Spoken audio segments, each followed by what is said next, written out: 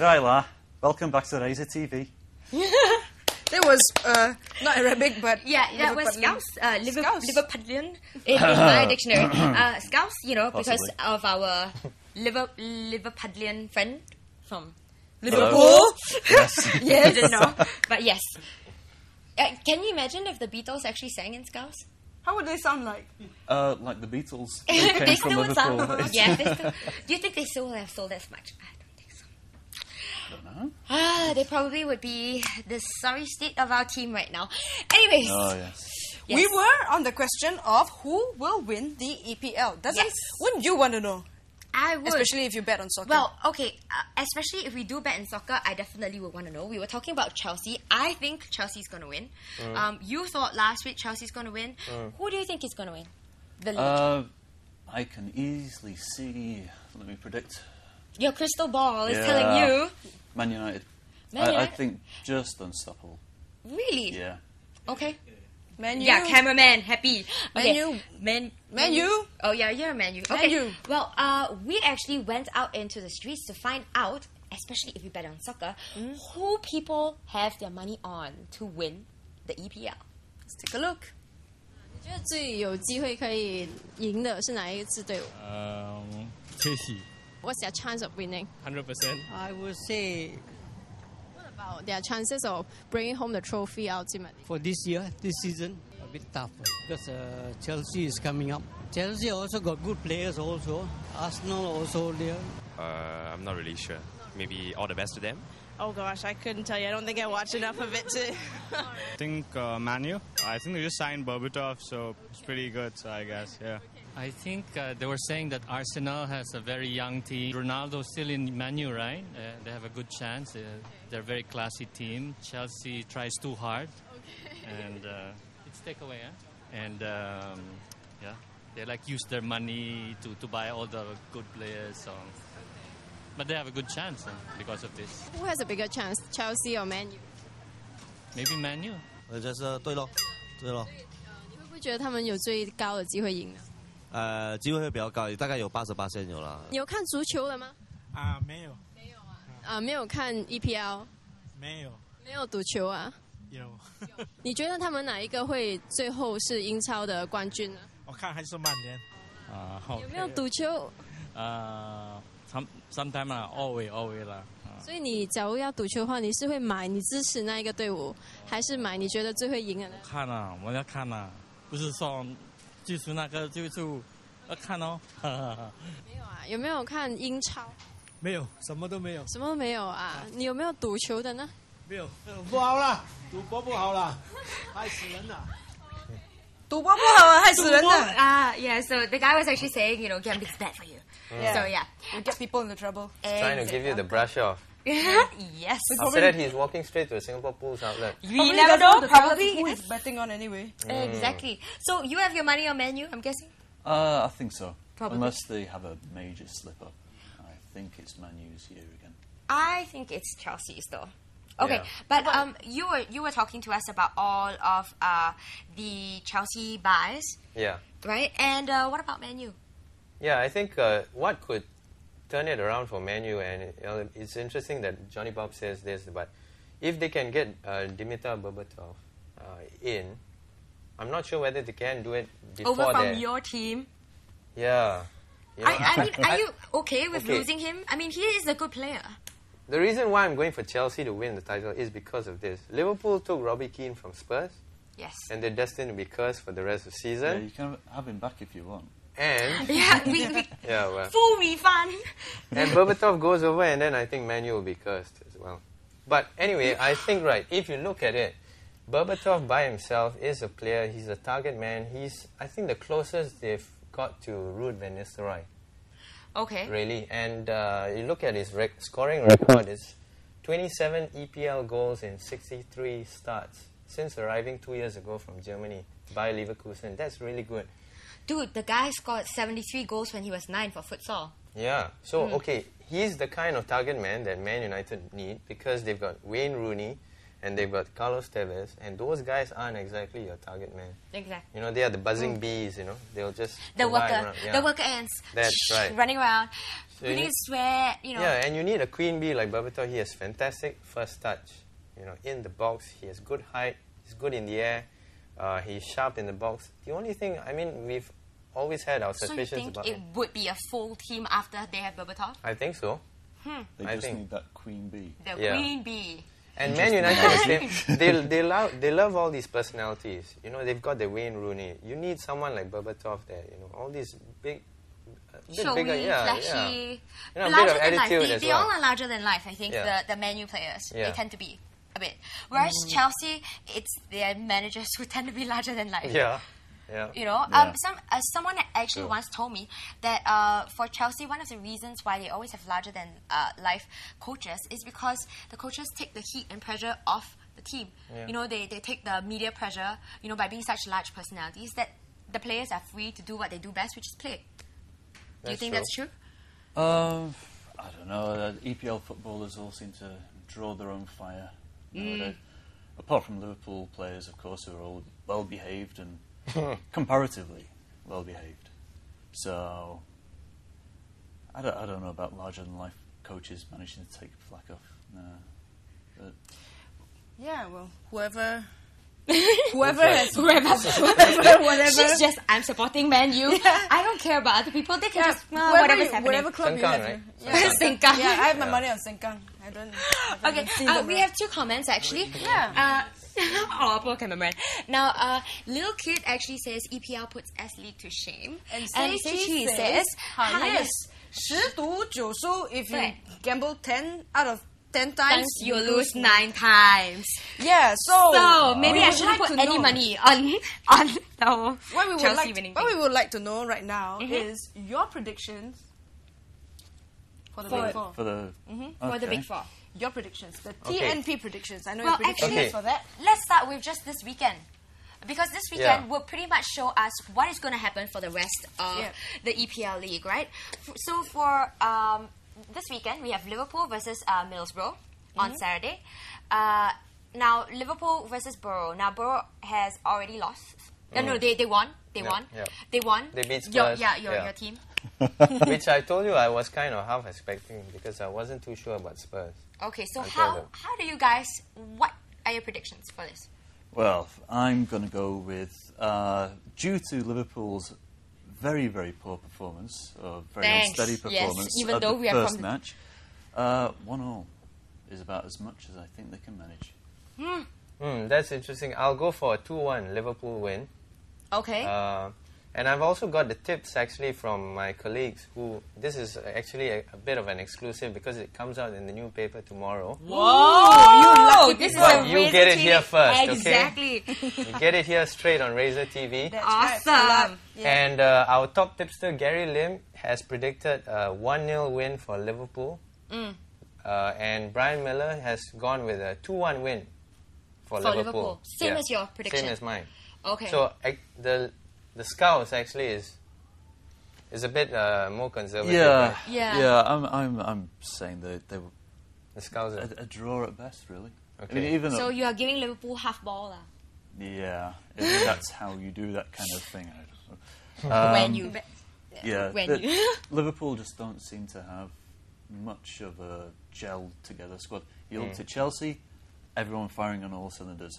Man United, even with a few key players missing, they still rumbled on. Liverpool, if you start... I worry that they're going to start relying on Torres too much. Like they did with Michael Owen in the bad old days. Okay, now what I think is bad is that because of the new signings, it's all Torres and Keane now, whereas Torres was already forming, a good relationship with Gerrard. So like... Did you notice at all when he got into each other's way and they blocked the goal? They were tripping over each other almost, I think this takes time. I mean, when you're playing with another striker, it takes time. Sometimes there's a perfect fit straight off, but sometimes this needs some time. Robbie Keane is not a stupid striker. He knows. He's a great player. I think, the two of them may have to work on it a bit more, in different games, and it should come better, I think. For I still think they should have really made more of a play for David Villa. Okay. Really? Yeah, because Torres and Villa have a history of playing together in Spain, and for if you could have coaxed him away from a Spanish club for just a few More dollars maybe. more. Yeah, just a little bit more. Instead of splurging on Keane. For Well, 20. splurging that much on Keane, Yeah, certainly. splurging that much, yeah. You know, you could have had an instant partnership. Yeah. Which is what Liverpool is kind of... Liverpool seems to have a very romanticised view of, you know, Keegan and Toshak, Keegan and Highway, that kind of... They want that kind of thing back again. And it's... Well, is it going to happen? We don't know. Well, we I'm have to not see so it sure. tomorrow. We'll have to see. Yeah. Well, Barrow has already beat Spurs 2-0, right? So, I would have to say probably 2-1 as well. 2-1 I for think Liverpool. so. Okay. 2-1 for Liverpool. Okay. Only because I'm a little bit unsure about the whole, like, how they're going to work together on the field. I still think they need to work. I mean, did we all notice or not that Tars only, they only scored after Keane left. Yeah. So, I mean, Yeah. I'm hoping it's 2-1, but yeah. Okay, yeah. And then, We've got moving on. Yeah, Fulham, moving on. Yeah. We've got Fulham versus Arsenal, Yes. and that's just after Saturday midnight, Singapore time, that is. I tell you what, I'm going for an Arsenal 3-0 win over Fulham. Whoa, that's a... Actually, that is exactly what I've got. Really? Yeah, I see Fulham as the early candidates for relegation this season. Okay. Okay. And Arsenal just are looking good again. All right. Okay, and your next one? Now, our Arsenal tipsters, our top tipsters, Gary Lim is going for a 1-0 Arsenal win, and Brian Miller is going for a 2-0 Arsenal win. So you Okay. can take your lead from there, I think if you're looking at a 2-0 or a 3-0 win, that should be good value. Yeah, I think Arsenal's definitely going to win because Fulham was playing... But Arsenal, though, very young team. Yep. But they have all that look like system. nervous schoolboys. They have that philosophy. I think if you really know how to play football and you are the kind of player like Samir Nasri, he just fits in like as though he's been there for like 3 years. And they just signed on Silverstreet. Yep. That would be good actually. The only old man. Yeah, from Man United. Playing the- Okay. How about Wigan versus Chelsea? Okay, Wigan versus Chelsea, I'm going to go with 0-3 win, actually. So I'm going for a Chelsea 3-0 win over Wigan. And Well, Johnny Bob? I think it's going to be at least 3-0.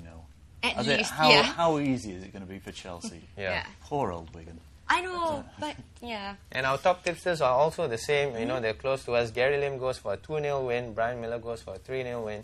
So whatever So it is, just take Chelsea on the Chelsea, handicap. yeah, Chelsea Okay, to win. moving on quickly. Yeah. There's Man U. Portsmouth and Man U Yeah, early we got Tuesday the last morning. one. Yeah. Okay, I'll go for Man United 2-1 win.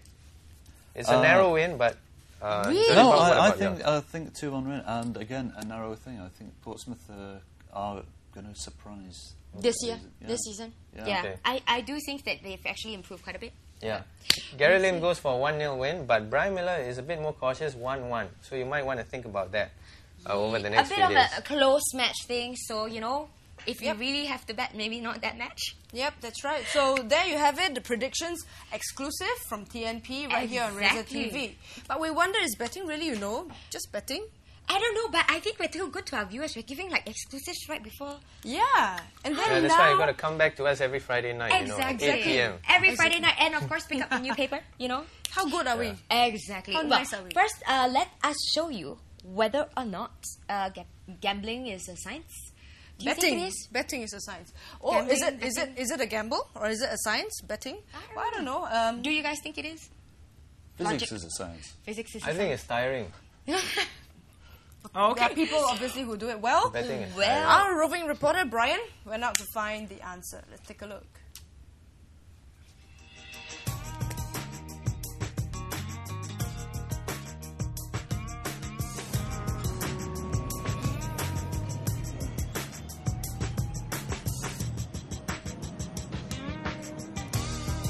This is Brian Silva for Razor TV, and I'm outside the Singapore pools here in Hougang to ask the question: is soccer betting science or just pure luck? Come on, let's go. When you place a bet on like a soccer match, right? Do you need skill? Do you need to learn the match, or do you think it's just pure luck? Depends. Sometimes you have to really analyze the matches lah. Sometimes it's just luck lah. Both. I feel both. 50% luck, 50% skill. I guess it's a combination of both. Yeah. Everyone says both. Yeah, you need to analyze a bit and sometimes also depend on luck. You also must have knowledge, but you also must have luck by your side. Luck is always important there. One. So you think it's both? Yeah, sometimes you're unlucky, even your analyze can go wrong. One. Do you think it's helpful if I know more about soccer? Of course. Of course. So it's better to have more knowledge than to just have luck? Yeah, definitely. What if I'm an unlucky guy and I study the game, you think I can still win? You're a lucky guy, Unlucky guy. study the game, and you can still win. It depends on whether you got the luck or not. Yeah. Can. Luck will come anytime, you won't know. Really, I never bluff you. So how about you? Do you watch soccer? Do you know a lot about it? I had no luck so far. Have you placed a bet on soccer before? Placed, lost, no luck. So you know the match lah, but just no luck. No luck. And right now I'm going to talk to a soccer better. I want to know, why do you bet? It's definitely for the thrill. Whether the reason to make money. I've been losing money actually, so that's not part of the reason. It's to make the game a bit more interesting, more fun. So it's about the thrill, about making the game more interesting. It's not about getting rich. No. That was the first plan, but I kind of failed halfway through. I do gamble, but not every game. The one I like, the one I enjoy, the one I can watch live.